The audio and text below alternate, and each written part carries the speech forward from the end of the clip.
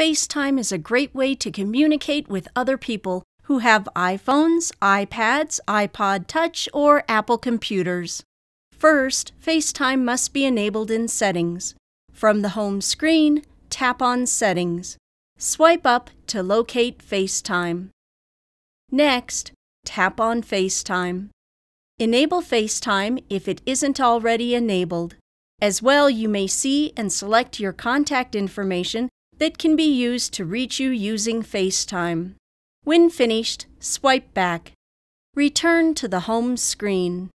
Now, let's tap on the FaceTime app. It looks like a video camera. Displayed may be a list of recent FaceTime calls.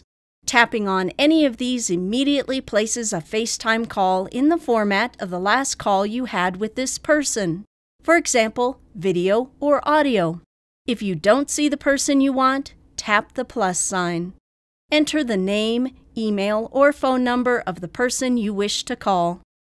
Any highlighted contacts may be selected. You may tap to place an audio or video call, and the call will immediately be placed. I'll go ahead and tap Cancel. Once again, a list of recent calls may be displayed. If you missed a FaceTime call, it's indicated in red. You can tap on this listing to call the person back. To access a person's contact card, tap on the information circle. Notice FaceTime is listed on this contact card. This lets you know that you may FaceTime this person. If you wish to video FaceTime call them right now, then you may tap on the video camera icon. Or to audio FaceTime call this person right now, tap on the phone icon. Let's swipe back without calling this person. To place a FaceTime video call, I'll tap on a recent that indicates a video call. When connected, you can see the recipient in the larger window. Oh look, they're using a cute dog emoji for fun. I'm using a cute one too. The small pane shows what they are seeing.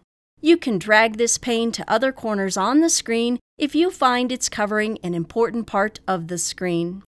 Tap the screen for options to appear. Tap on Camera to change to the camera on the back of the iPhone or iPad. Tap on the camera again to return to the front camera. To mute yourself, tap on the microphone. The recipient loses video and sees a paused icon, but you can still hear them. Lastly, to end the call, tap End. I'll return to the home screen. You can even ask Siri to make a FaceTime call for you by activating Siri and saying something like, FaceTime audio call Lycus. When a FaceTime call comes in, tap to accept or decline the call. Explore using FaceTime. It's a wonderful way to stay in touch. To learn more about the amazing iPhone features, please visit us at mymobilegenius.com. Empowering mobility.